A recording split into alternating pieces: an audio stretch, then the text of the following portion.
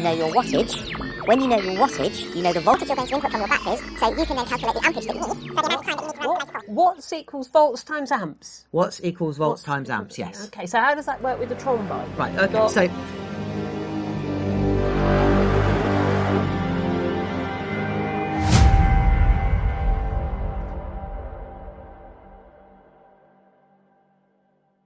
Let's use Zoe as an example, yeah, right? Now, she obviously runs lots of new systems now, but her original system ran 12 volts. Yeah. Her motor was 120 watts. 120 equals 12 So we times... we take 120 and we divide it by 12. Yeah, 10. Easy. 10 amps. So 10 amp battery. So we know that in Zoe, if we wanted her to run for 1 hour, we fit her with a 10 amp battery. Right. Yeah. Now, what if we only wanted to run her for half an hour? 5 amp. We put a 5 amp battery. So is that a smaller battery? Smaller battery, yes. Okay, which so means it's smaller and lighter. Okay. So the smaller battery, you're not pushing as much weight around and she'd run for longer. So then you've got this kind of problem where you need more power so you get a bigger battery, but then it weighs more so you need more power so you get a bigger battery. So it weighs more, you need more power and you get a bigger battery. You just go round in circles. So in the Tron bike, for example, we've got a big motor in there. If we wanted it to run for 4 or 5 days, we'd have to have even bigger batteries. But you've missed something. If we had even bigger batteries, we need a bigger motor. Because, of course, it's now moving so much more weight. And then, of course, if we're moving more weight and we've got a bigger motor, we need bigger batteries to move that bigger motor. So, yeah, you're right. Okay. Do you get it? I think so. No. We kind of got the basics there. Yeah. That we have to choose the right sort of battery. The problem is it's not that simple. We have this other thing called stall torque. Now, I know, it gets confusing. That's Zoe... with horses, isn't it? No, it's got nothing to do with horses. Anyway, look. So we've got the battery. How's it got to do with horses? Horses are in stalls, aren't they? Munching hay. You're thinking about food again. We've got the stall torque. Is like Zoe on her 120 watt motors. If we took them off the ground and we span the motors around, she would draw 120 watts, which means on a 10 amp battery, she'd run for 1 hour. Yeah. The problem is things don't exist like that. The motors have to go onto the ground, so you've got friction. Right. They have to go over bumps. They have to go up hills. Yeah. And as soon as a motor goes up a hill or it goes over a bump, it draws more current from the battery. But it can't take more watts because it can only do it's drawing watts. 120. Hi and welcome to Podpadstudios episode 9. So the saga continues. The trilogy will be concluded in episode 11. And all about charging. Yeah. Solar panels. All different types of battery. Everything you need to know about batteries for episode 11. Make sure you tune in. You do not want to miss that one. That's going to be riveting. Electrifying. So anyway, on today's show, we are going to be featuring one of our oldest and probably most lovable props. And that is K9. Now known, of course, as K7 of 9. Yeah. We're gonna show you a little bit about how he was created, where his name came from, what he does when he's out and about. Yeah, all those sort of things. Barry, this one is for you. But just before we go to that, we had an idea, didn't we? Oh, yeah. So we're kind of titchy at the moment, and we're growing all our subscribers and that, which is really cool. Loving you guys out there. And when we get to 2,000 subscribers, we're going to give away the owl. But we thought to ourselves, we want to be bigger than that. 1 million subscribers. What if we did a giveaway? That's our target, 1 million subscribers. Well, we'd like more, but... But what if we did a giveaway at 1 million? We'd have to give away something humongous. Do you know what we're going to give away? What could we give away? We are going to give away, or we're thinking about this, but we need your comments on this. We want to know what you think. Do you think we should do this? What?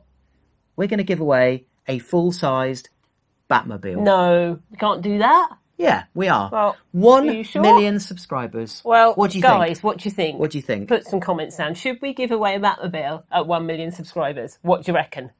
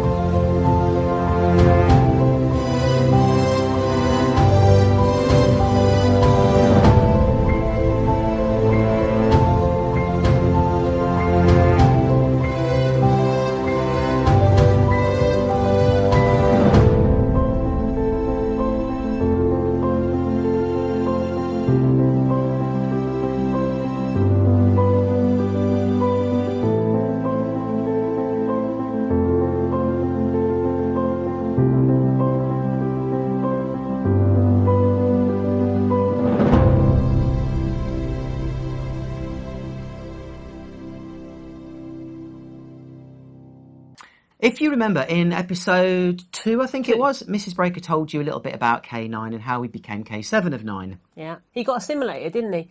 Why did we do that? Well, as you know, I'm a little bit of a kind of a Star Trek fan. And I took K9, as he was then, to loads of Comic-Cons. And the problem is, every time I took him to a Comic-Con, there were loads of other K9s. Oh, okay. And in the end, I just stopped taking him to the Comic-Cons because it was a bit kind of boring, because it was just, there's so many of them. And then one day, obviously, he got assimilated. And then he became K7 of 9. And then became a lot more popular. And didn't stop him going out. He had a really good time. He went out even more then, after being K7 of 9. Yeah, have a look at this. Resistance is futile.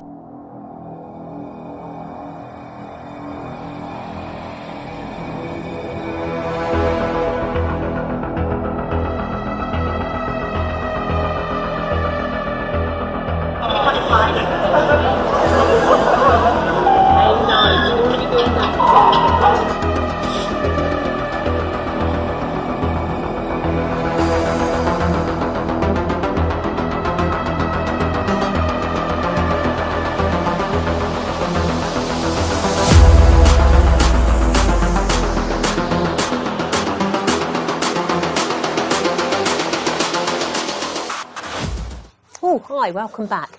Don't know where Master Maker's gone. He was muttering about fixing the vacuum cleaner, so I thought I'd just leave him to it because we had a bit of a problem with it last week.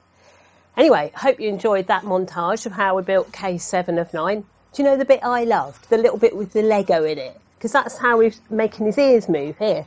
Because I remember at the time, Master Maker had a terrible trouble with kids coming up. They love to pat K9's head, and then, of course, the ears get loads of wear and tear. So we had to come up with a system that was flexible and strong without a 3D printer, because they weren't invented at that time. So he came up with a Lego. And what I think is that in future we're going to do a few more little episodes all about things like how we made K9's ears. And we'll pop some of them on Patreon, some on YouTube and some on both, so you can all have a look. And if you haven't considered it, then obviously Patreon really helps us, because it's a little monthly donation that means that in return our followers get lots of juicy information. They get to see the shows early, and they get to see stuff like the Odd Makers video that we don't put on YouTube, and it does mean that we can carry on making our wild and wacky things. Anyway, we'll see you next week. In the meantime, don't forget to subscribe, hit the bell, ding ding ding ding ding ding ding, and share for your chance to win our lovely little owl Spacey. See you next week. Bye. Oh, hi, yeah. Is that the vacuum cleaner service department? Yes. I emailed through the details of my vacuum cleaner, and you said you would get back to me on that one. That's right, yeah. It suffered a catastrophic failure. No, it's hard to do. It's hard to explain, really, how the motor ended up out of the vacuum cleaner